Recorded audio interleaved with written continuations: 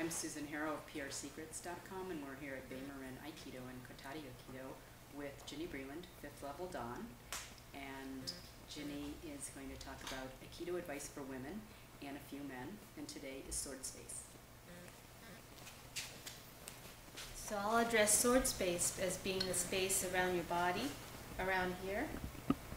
And I'll call it sword space because when we strike a sword, there's an area around here that's unimpinged upon. And if you have that unimpinged area in your technique, it becomes much stronger than if you didn't, because then you would be using your biceps instead of your body. And so the sword strike is very simple.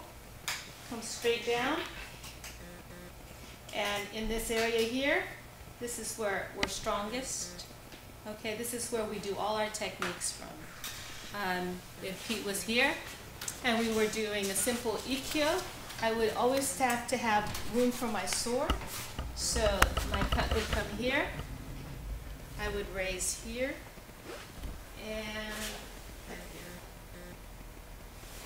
And so without the sword, I'd have my space here. As if I had the sword, I'd raise here. So the space that we have with our sword here is a very strong space, and I kind of liken this space into the space that we have within our social contacts. When we're with people that are just our acquaintances, we have a certain distance that we relate with.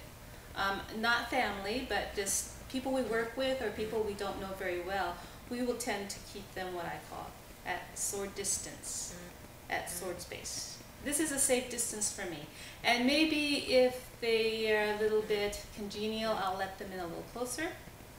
And if not, they stay sword space distance. And so the sword space occurs all around your body in a circle and behind you, so that you can actually feel when your space is impinged upon from behind without even looking.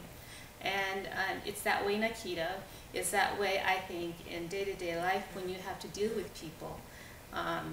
Best not to get too familiar right away. Get a feel for the circumstance, and then decide whether or not you want your space closed in. So that's sword space for me. Thank you, Ginny. Thank you.